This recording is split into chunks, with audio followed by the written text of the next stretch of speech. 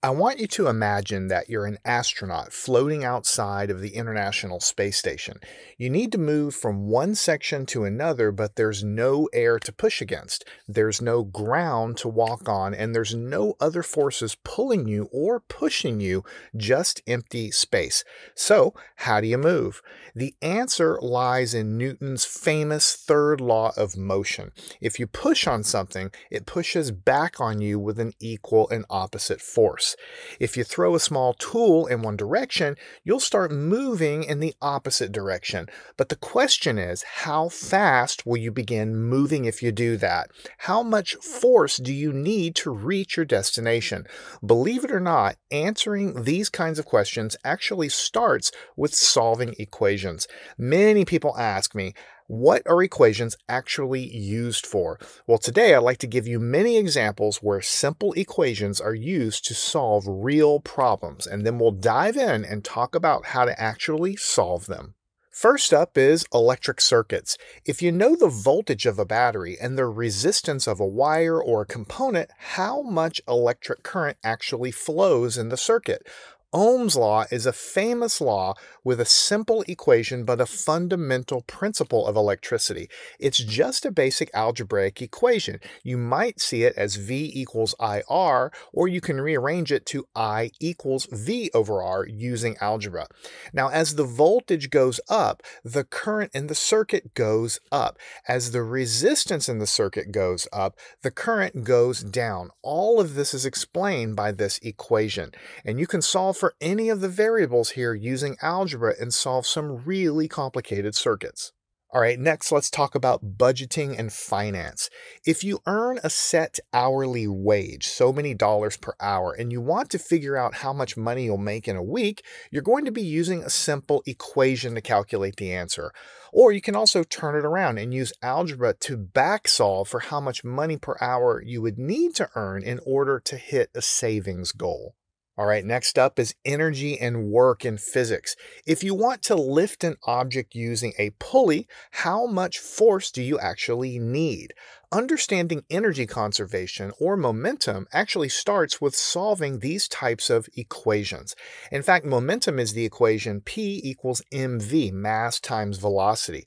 So as you increase the mass, the momentum of the moving object goes up. And as you speed up, the momentum also goes up as well. This matches your common sense. Now let's move along to chemistry and chemical reactions. If you mix chemicals in a lab, you're going to often need to know how much of each substance to use for the reaction to work properly.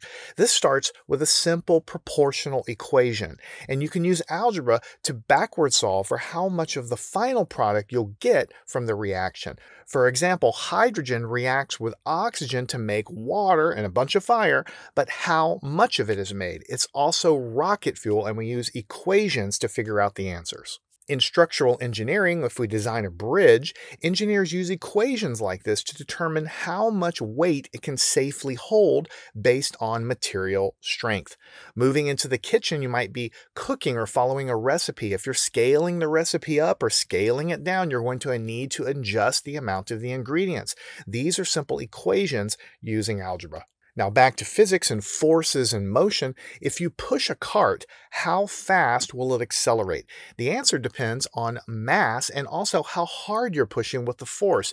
And it's encapsulated in Newton's famous second law of motion. Force equals mass times acceleration. That's an equation that seems very simple, but it's powerful because we can solve a lot of problems. And you can use algebra to backward solve for the mass of the object or the acceleration of the object that's being pushed on with a force. In rocket science and space travel, before launching a spacecraft, engineers need to calculate how much fuel is actually needed to reach orbit based on the mass and the thrust of the rocket. And these equations also start with simple equations to solve.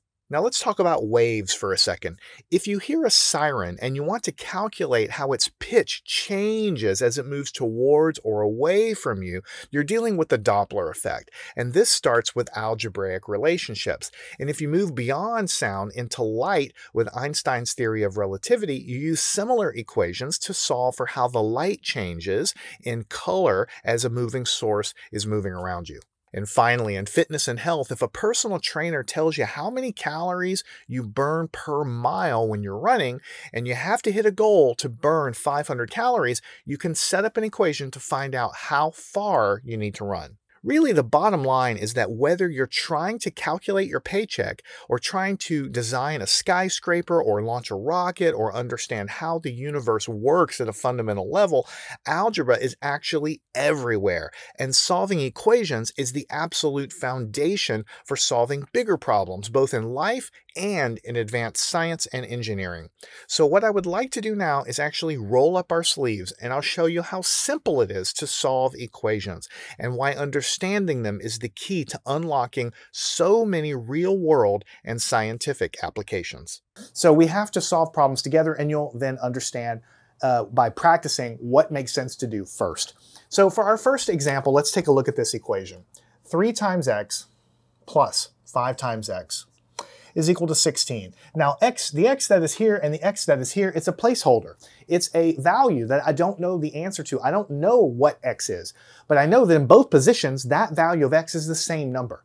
Because the x that's written here and the x that's written here, once I know what x is, the same number exists in both places. So in the last lesson, you learned that, for instance, if this wasn't here, then since it's multiplied by 3, to get rid of it, you would divide by 3. And you learned that if this wasn't here, you would divide by 5 to get rid of the 5. But what do you do when you have them mixed together? Some students will first start by trying to divide by 3. But you see, when you divide on an equation, you have to do it to both sides, and you have to do it to everything on one side. So if I try to divide by 3, I'll have to divide the entire thing. I'll put a big giant bar under this to divide by 3, and then the left side looks ugly and it's not simpler. If I tried to divide by 5 first, then of course I would do the same thing and divide by 5, and it would be ugly because I'd be dividing the whole thing. So neither one of those things makes sense. Now I want to stress to you that you could divide by anything you want, but it doesn't make sense to do it if it doesn't get you closer to the answer. And dividing by 3 or by 5 straight out of the gate doesn't get you any closer. But I tell you what does get you closer. These are like terms. I can add them together because these are like terms. The x's match and the exponents on the x match. 3 plus 5 is 8, so now I have 8x is 16. Now this is a simpler form of what I had before. So the general rule of thumb is you want to do things to the equation to get it simpler. Every step should get a little tiny bit simpler. Okay, and then over multiple steps, you'll get to the answer. So this, we know how to solve. Since it's 8 times x is 16, we will then divide by 8, but we have to do it to both sides. And when we divide by 8 here, the 8's will cancel. And so what I will be left with was x on the left, and 16 divided by 8 is 2 on the right. So we figured out that the value of x is 2. This equation is a little more difficult to solve in your head unless you start guessing random values for x, because you have multiple positions. But if you put 2 in here and 2 in here, you have 6, 3 times 2 is 6, and 5 times 2 is 10. 6 plus 10 is 16. So you can again check your work as you always were able to in the past. So remember that. If you don't know what to do to solve an equation, just do something that is legal that gets it a tiny bit simpler, and then you do that each step and you get to the answer. Let's take a look at example number 2. 2 times c plus the number 4 is equal to 10. What do we do? So a lot of students will look at this and say, well, I have a 2 in front. So that's multiplied. So to get rid of it, I'm going to divide by 2, and they'll start to divide by 2. But when you divide or multiply, you have to divide the whole left side by 2. That means a big bar goes under all of it. And that's going to look ugly. You have this 4 here, and the 4 is kind of like hanging off to the side. It's not going to get any simpler by dividing by 2. So when you don't quite know what to do, then look farthest away from the variable and try to undo that thing first. Think about this equation as a series of boxes. You know, those little boxes you can like play games, with a presence. You have an outside box and an inside box and the inside box and an inside box. And in the very center of the inside box will be my variable x. The only way to get to this thing is to start working from the outside, take the outside box away, then the next most outside box, and work my way until finally I reveal the variable x. Here, this value of c is in an innermost box, and away from that, there's an outer box, which is the plus 4. So we need to get rid of this first and eliminate it and get closer to our variable. So we have 2c plus 4 equals 10. we know we can do whatever we want. We're going to choose to subtract 4 from both sides because that will make this go to 0. And all I will have left is 2 times c on the left and over here 6 on the right. And this you know how to solve. You see, we did one step and we arrived at something that now we know how to solve. And there's no real question marks because we practiced it so much. Multiplying by 2, I'm going to undo that by dividing by 2. The 2's will cancel. And what I will be left with is c is equal to 3 because 6 divided by 2 is 3. And you can check your work. Put 3 in here. 2 times 3 is 6, plus 4 is 10. And that's the right answer. It's another example of a difficult equation to guess the answer to. I mean, you could get it. I'm not saying you can't get it. I'm just saying you're going to have to try a few times to get the correct answer by guessing. And trust me, equations get a lot more complex than this. So we need to know the rules. 5 times z plus 3 minus 2 times z is equal to 15. Now, look at this and try to decide for yourself. What would you do first? Well, I could subtract 3 from both sides because I have a plus 3. I could get rid of it. But the simplest thing to do is just to combine the like terms. Remember, you want to, with each step, make the equation a little bit simpler. And the way to make it simpler, that's the easiest thing to do, is just to combine these terms with the z. So I have 5 minus 2. There's a minus sign here. So that's 3z. But I still have this plus 3. And then it's equal to 15. And now we have this equation. This equation is really of the same form that we just solved. You see? Because it's something times a variable plus something. We want to work from the outside in, get rid of this. So 3z plus 3 equals 15. We want to get rid of the plus 3 by subtracting 3. And what are we going to have? This will be 0. So 3 times z equals, what is this? 12. And then we now want to divide. So I'll rewrite this. 3z equals 12. We want to divide because we're multiplying by 3, so we'll divide by 3. And what do we get? Once we cancel, the 3's will cancel, and we'll have z equals 12 divided by 3 is 4. So the answer is 4. And you can check your work by putting a 4 in here. It may be a little harder to keep track of, but 5 times 4 is 20, right? 20 plus 3 will be 23. So here we have 23, and then the 2 times 4 is 8, so then what's 23 minus 8? 23 minus 8 actually is 15, so we know that that's the right answer. All right, here we go. Next problem, j over 5 plus 3 equals 5. Now what do? We can't combine any like terms. We don't have any other like terms, but we want to work as far away from the variable as possible, the outside present right here.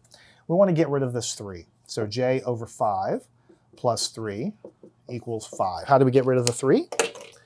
Well, it's a positive 3. We'll get rid of it by doing the opposite, subtracting 3. And what will be left, this is 0, so we'll have j over 5 is equal to, what is 5 minus 3? 2. So let's go over here and continue. We'll have j over 5 is equal to 2.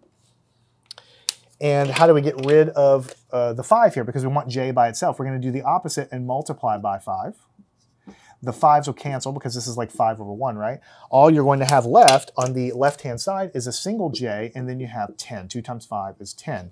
Check our answer. We put 10 in here. 10 divided by 5 is 2, and then this 2 plus 3 is 5, so we know it's the right answer. All right. You really should never solve an equation and wonder if it's correct, because you'll always be able to check it. All right, let's take a look at w over 3. Minus 6 is negative 1. We don't have any like terms, so we just look at the variable and go as far away as we can from it to get rid of this stuff. This is negative 6, so we want to get rid of that first. W over 3 minus 6, negative 1. How do we get rid of a negative 6? Or a minus 6 here? We do it by adding 6, and we have to do it to both sides. So this gives you 0, and we're left with w over 3 is equal to negative 1 plus 6, which is 5. And I'm going to rewrite this. W over 3 is equal to 5. How do we get the w by itself? We're dividing by 3, so we're going to multiply by 3. The 3's are going to cancel because it's on top and bottom. And what you will have left is just w equals 15. And double check your answer. Put 15 in here, divide by 3, that's 5. And then 5 minus 6 is negative 1. And so we know that's correct. All right. Notice that once you kind of get the hang of it, you just kind of know what to attack first. But if I tried to write a set of rules, I would never be able to write them in a easily understandable way. You have to get it by doing it. So let's take a look at 11 is equal to 6 times h minus 7. All right, again, we have the h here. We want to go as far away as we can to get rid of this. So let's write this. How do we get rid of that minus 7? We get rid of it by adding 7, and we do that to both sides. On the left-hand side, we're going to get 18. And on the right-hand side, this gives us 0, so we have 6 times h. So we rewrite it, and I'm going to flip it around here. 6h is equal to 18. How do we get rid of the 6? This is multiplied, so we'll divide by 6. The 6's will cancel. And what we are going to have left is h equal to 18 divided by 6 is 3. Double check. 6 times 3 is 18. 18 minus 7 is indeed 11, so we know it's the right answer. All right, only 2 more problems. Take a look at 14 minus 2x equals 4. Again, what is farthest away from the variable I care about? This thing. I want to get rid of this positive 14. Notice there's an invisible plus sign, positive in here, so we want to actually get rid of it by subtraction. So 14 minus 2x equals 4. Again, in front, the sign of the object is what's in front. It's a positive 14. We get rid of it by subtracting 14. And so we have to subtract 14 on the right-hand side. Now 14 minus 14 is 0. We still have the negative 2x. And 4 minus 14, that's negative 10. All right, so let's rewrite this. How do we get x by itself? We're multiplying by negative 2, so we'll undo it by dividing by negative 2. And so what are we going to have? The negative 2 will cancel. The signs will also cancel. We'll only have an x left. 10 divided by 2 is 5. Negative divided by negative is positive, so x is equal to 5. Let's check it. 2 times 5 is 10. 14 minus 10 is actually equal to 4, so that is the right answer. Here's our very last problem. We have 6 times b plus 9 plus 3 times b minus 1, and we'll get an answer of negative 1. Now, we notice immediately we actually have like terms. We have the b terms are like, and we also have the numbers that are like. So if I wanted to, I could, for instance, add 1 to both sides and get rid of this. But then I would have to get rid of the 9 by subtracting 9 from both. I would have a lot of extra steps. It makes sense to combine everything you can first. So we're going to simplify the left-hand side. The 3b and the 6b is 9b. The 9 minus 1 is actually positive 8. And then we have this guy. And we know how to do this. We're going to get rid of this 8 first. All right, like this. And because we're adding 8, we're going to subtract 8 from both sides. And so 8 minus 8 is 0, so we'll have 9 times b equal negative 1 minus 8. That's negative 9. Now, how do we get the variable b off by itself? Since we're multiplying by 9, we'll divide by 9. And the 9s will then cancel. And so all I will have left is, over here, we'll say b is equal to negative 9 divided by positive 9 is negative 1. Negative 1. Now let's check our answer.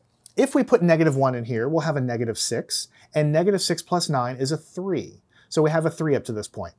Now, if we put negative 1 in here, we'll get a negative 3. So we have a 3 plus a, a negative 3. Let's see here. I think, a positive 3 and a negative 3. Sorry about that. So we'll have, let's start over again. We have a negative 6 from here. Plus 9 is a positive 3. When we stick this in here, we're going to get negative 3. Positive 3, negative 3, add them together, we get 0. All I have left is negative 1, which is what is the right-hand side, so we know it's correct. So here we've solved 2-step equations. I think all of them require 2 steps, but some equations require more than 2 steps. But it's okay. Once you know what you can do, what you should be able to do, then you have to formulate a plan of attack. And you can't just write a list of rules. You have to identify and examine each individual equation. And you learn through practice. Just like when you play chess, or you play the violin, or you play anything, you have to practice. You see by example, you learn by doing, and instead of trying to memorize rules, you see what makes sense, okay? And I tried to point some of that out here. Practice all of these. You should get all of these answers correct. Follow me on to the next lesson. We'll get a little more practice with solving multiple step equations. Learn anything at mathandscience.com.